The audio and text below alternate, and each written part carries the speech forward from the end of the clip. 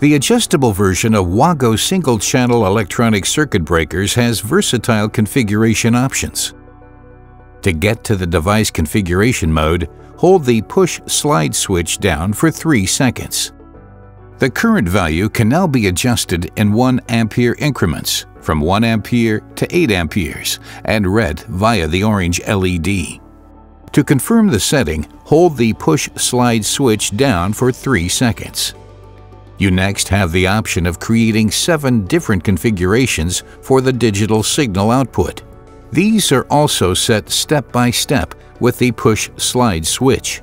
Holding the push-slide switch down again for 3 seconds saves the configuration. You will find an overview of the various configuration options in the documentation.